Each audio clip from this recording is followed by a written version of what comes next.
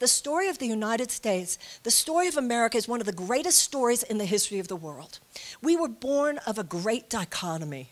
We were born, on one hand, with foundational principles in our own Constitution and Declaration of Independence that are the most enlightened principles that have ever been imbued into the founding of any country in the world. On the other hand, we had slavery, genocide of the Native American people, and so forth. So in our DNA from the very beginning, there has been this dichotomy. Some people act like this, they just discovered this. Like, hello, no, this is not news. But the story of the United States is that even though in every generation there have been those who did stand for the forces of oppression, for the forces of lovelessness, who did wish to, just as there are now, withdraw the material resources of the country from the goal of the full embodiment of our own enlightened principles, there have been those who pushed them back. It is important, we know that in our community, you've got to identify your darkness, but you also got to identify your light, because you need your light to cast out the darkness. Yeah, we got some stuff that we're not perfect, but we also have the glory of God within us, and let's not forget that either. So in the United States, it's important that we identify slavery, but it's important we identify with the abolitionists. Yeah, it's important that we identify that women couldn't even vote, but it's important that we identify with the women suffragettes. Yes, it's important that we identify that there was segregation and legalized white supremacy in the American South, but it's important that we identify with the civil rights workers.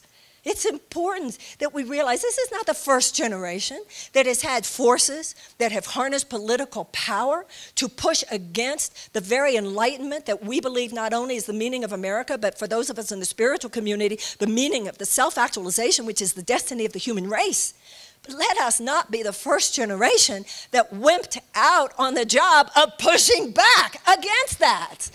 That's the issue. And I have to tell you something.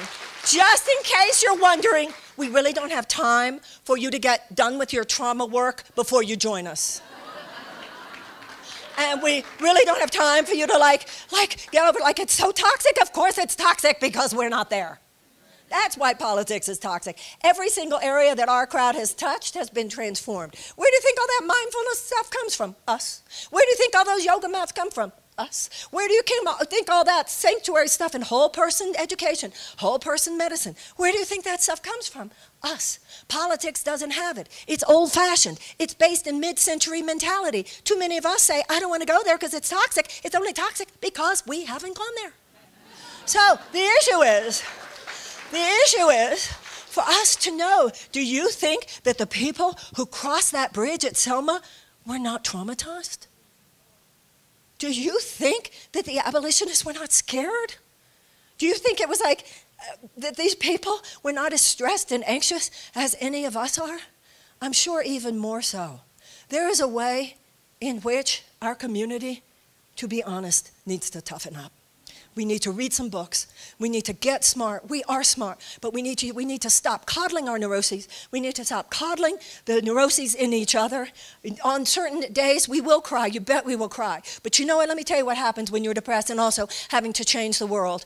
You cry, and then you get up, and you take a shower, and you change the world. And I know from my own experience, your subconscious will put your own tears on the shelf for a few hours. You go do what you need to do to save this country and to save this world. You come back, you'll cry some more, but you will sleep better that night because you knew what you did, what needed to be done. You prayed that day, you meditated that day, and then you kicked ass. Thank you very, very much. Thank you.